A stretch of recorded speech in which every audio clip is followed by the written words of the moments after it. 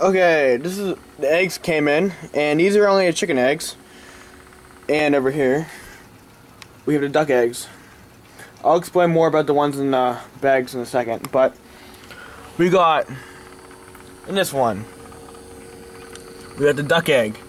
I'm doing the same thing, both the duck egg and chicken egg.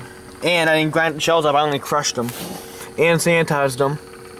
So it should be good to go. And over here is a chicken egg. A little bit smaller than the duck egg, but still ground up shells. Over here we got the duck eggs, and over here is this project's the one that almost made it last time.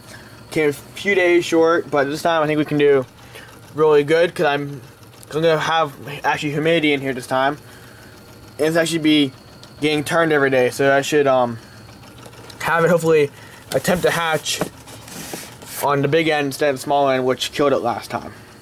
So this is a duck egg in the bag, and over here is a chicken egg. So check back every day, because I'm going to be updating this video probably for the next 28 days, because of duck eggs. So thank you for watching, and check back tomorrow. Thank you for watching and subscribe. Goodbye.